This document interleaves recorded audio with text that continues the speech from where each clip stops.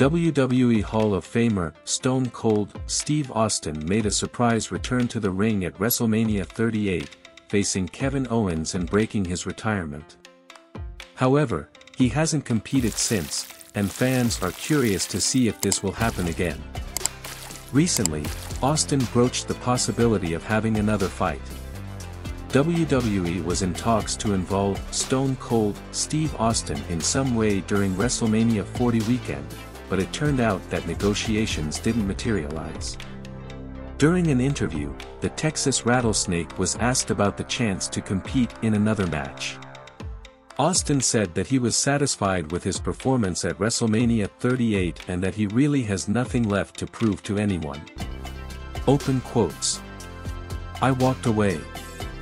I'm happy with what I did.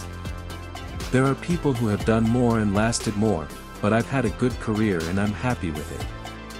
I have nothing to prove to anyone," close quotes, said Stone Cold Steve Austin.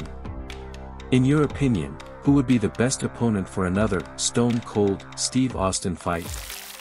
If you liked the video, leave a like and subscribe to our channel so you don't miss any WWE content. Thanks for watching the video and see you soon.